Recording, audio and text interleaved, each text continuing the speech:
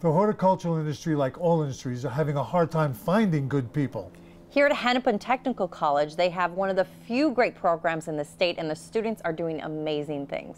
There's not a lot of horticulture schools out there, especially in Minnesota. We're very limited. I can go outside and everything is just brand new to me. I'm just so much more informed, and I look at everything in a different way, basically. And it's only my second semester.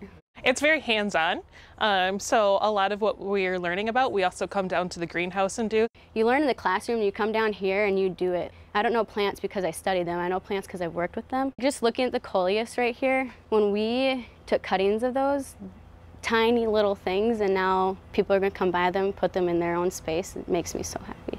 It's exciting to be able to provide what we've been working on to the public and to see people get excited about what we've been working on for months. So 2 different scholarships will be available through the money that is made during this plant sale. And if that's not a good thing, then I don't know what is. And they've got any vegetable you want. Tomatoes, peppers, cucumbers.